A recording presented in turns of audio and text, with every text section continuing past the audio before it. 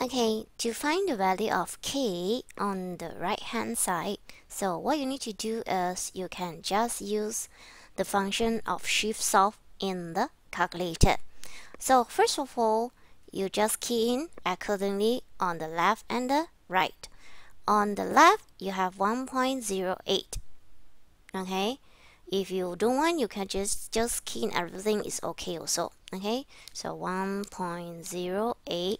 Okay, but make sure that you have reset everything first. So shift 9 3 equal, just in case you have key in anything or they have some memory stored on the previous calculation.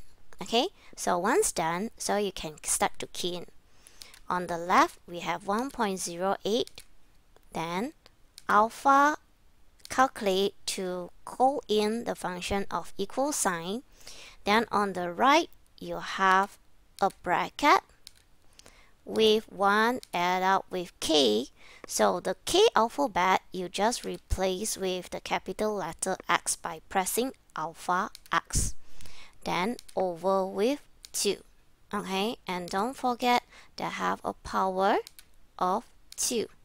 Okay, so to solve the X value, so you just have shift solve, then equal. So that's your answer, 0.0785 to be round off. So since that the questions here, the k value is a rate, right? So that's why you need to find in percentage. So that's why towards the end of the result, you may need to have multiply 100%.